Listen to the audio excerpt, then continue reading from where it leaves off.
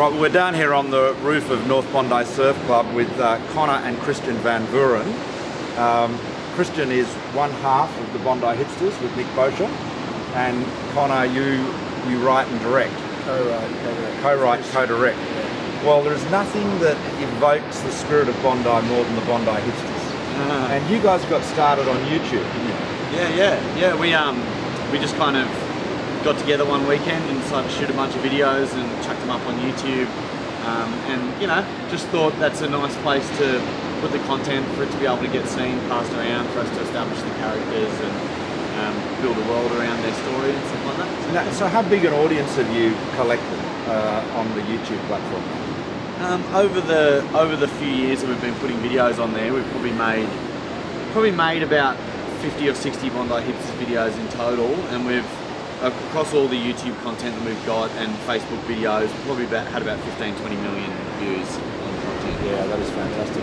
I mean, it is such a powerful platform, isn't it, the internet, because it's available on every device. Yeah, it's great, and you get like instant audience feedback, so you get a really good sense for your audience, and it kind of causes you to make stuff that's really audience focused. It can be traumatic as well as beneficial. But tell me, is the most popular video still the Life Organic one? It's not the most popular. We started putting some stuff on Facebook as well, and Facebook video sharing on Facebook is also going very strong.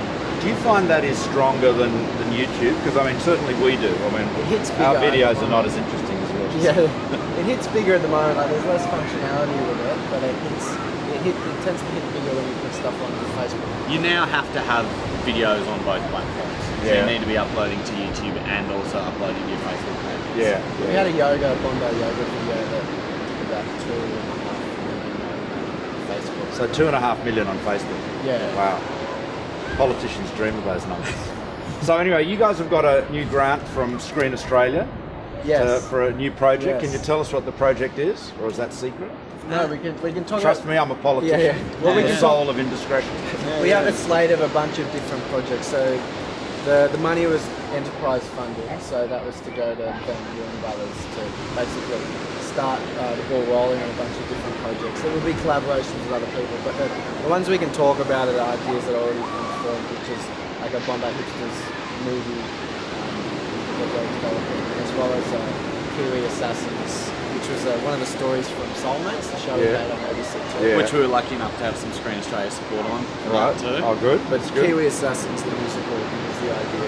So without a couple of Kiwi Assassins who are in Australia to stop Australia from laying claim to all the protected people, claiming patents and things like that as well. Yeah. Basically secret warfare over things like Pavlova and new dairy innovations and young Russell Crows and things like that. Yeah, well, I mean, and we stole all their vowels anyway. Yeah, that's right. So they might want a vowel or two back. So tell me, what's the best thing about Bondi? I love the food. I just wish it wasn't so expensive, but I think the food's amazing. The people watching's pretty good, pretty special. Yeah, it is. I enjoy the people watching. I like. Yeah, you can just hang out and have a coffee and watch the people walk by. Yeah. And the 333 is a big part of your Bondi Hipster. Yeah, the 333. I'm on pretty the iconic. 333. I saw you tweet that. I love the 333. They're very attractive people from Bondi. It is. It's a quite an attractive. The fitness culture is another thing that you just mentioned. It's pretty interesting. All the bar lads. Dimitri. Yeah. Dimitri's the Russian guy that basically runs the bars. If you want to climb a rope, you have to talk to Dimitri. Yeah. The soft sand runners who claim that it's better for your feet. But who kind of get that hip problems, and gronky knees, like kind of wrong turning wrists.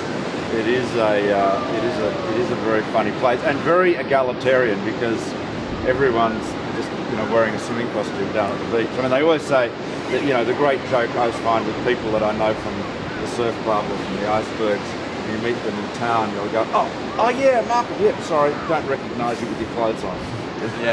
Yeah, they're just used to you from the Bondi rough water swim or something. They saw you with your they just see me sinking. I have a very unhappy experience with ocean swims.